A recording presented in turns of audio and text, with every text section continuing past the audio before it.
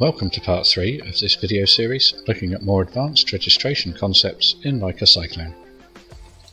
You can download the Cyclone database used in this video series by clicking on the link in the video description.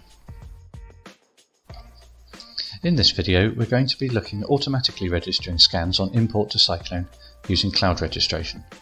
I've made an empty database that's called Road Demo, and I'm going to import some data from a Leica P40. I'll put a link in the video description so that you can download this project. In subsequent videos we'll demonstrate how to clean and layer point clouds using this dataset.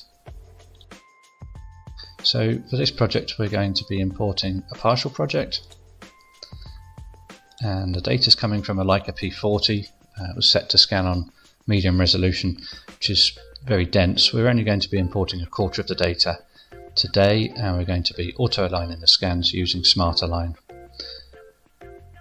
And we're also going to generate scan thumbnails. So I'll click OK to that.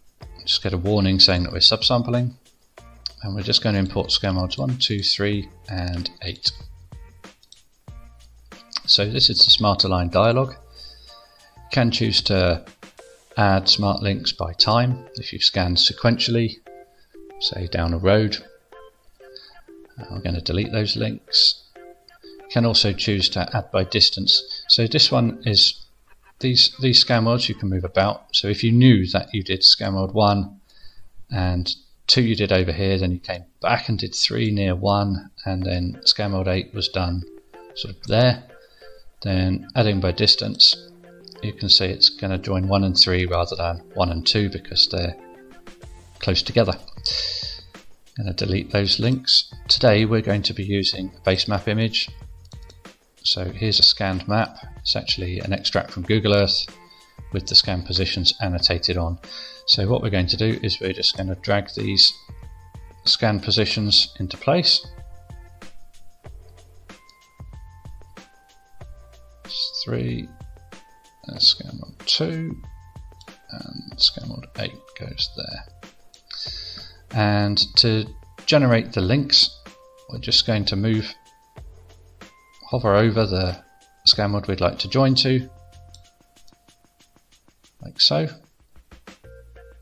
and just pull out the links.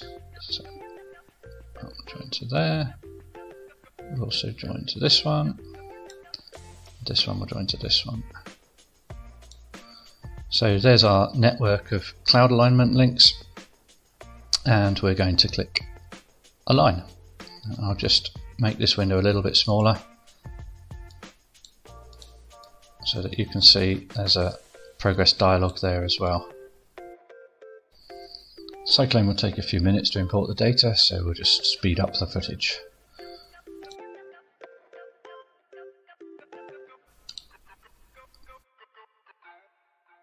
So we can see here that Cyclone successfully made one group, and in that group of scan mode 1, 2, 3 and 4 it presents you with a little preview of the scans.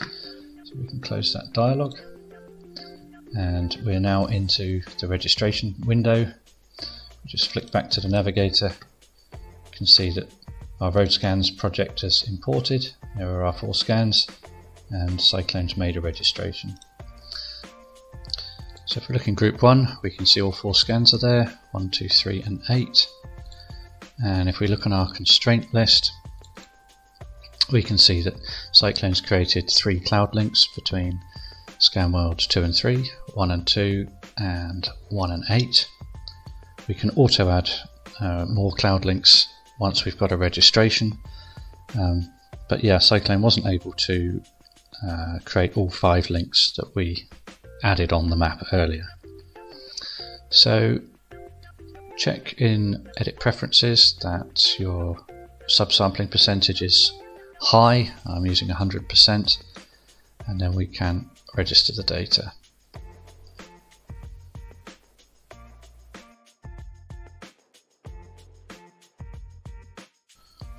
Okay, so the data is registered, and the statistic to look for here is the error vector. So the error vector is the absolute measure of the error after the cloud-to-cloud computation is performed.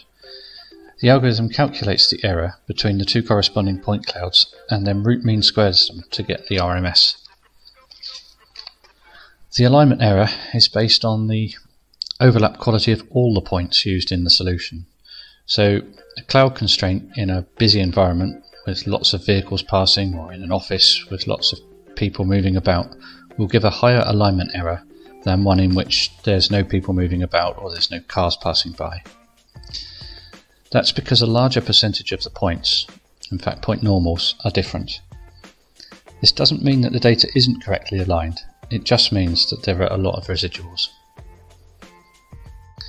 What we're going to do now is add in any other possible cloud alignments. So we can go to Cloud Constraint, Auto Add Cloud Constraint, and you can see straight away that it's looking for a cloud constraint between scan mode 1 and scan mode 3, and now it's going to look at 2 to 8. So it'll look at all the possible permutations and perform a cloud alignment.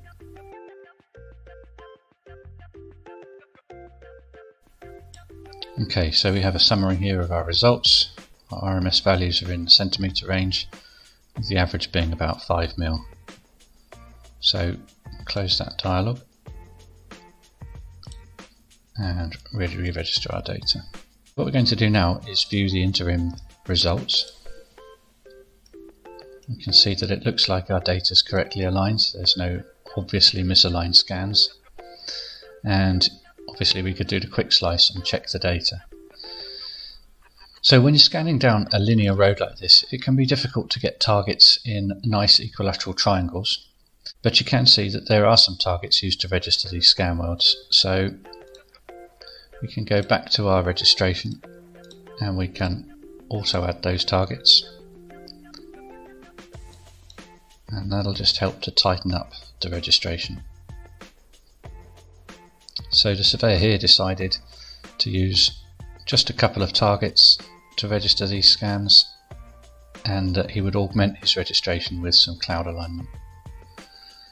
So we can now check the results, we can view the interim results, and we can pick a point and say Tools Quick Slice.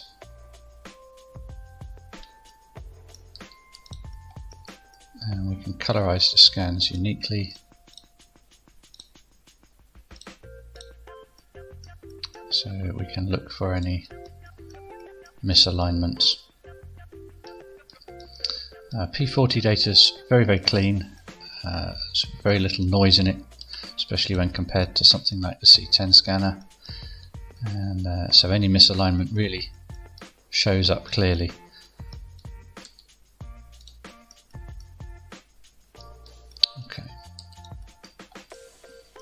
Often circular features like drain pipes are quite nice to see if there's any misalignment error.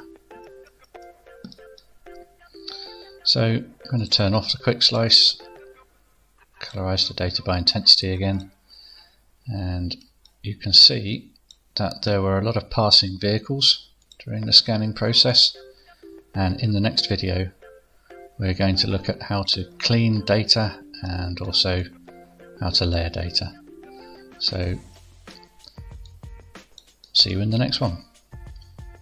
If you found this video useful, please don't forget to hit like, share and subscribe. Thank you for watching.